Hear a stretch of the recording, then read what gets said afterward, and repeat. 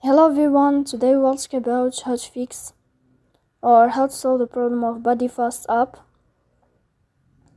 You will go to settings as you see and you will enter. Here in this page, you will go to the window of apps, default apps, app settings. In this list, you can search about BodyFast and you will click.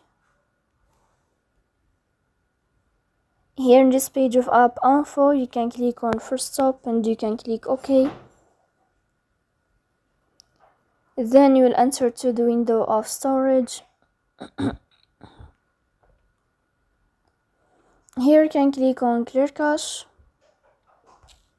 Then we go to Play Store and you can search about BodyFast to update your app. So please don't forget to support us by like and subscribe.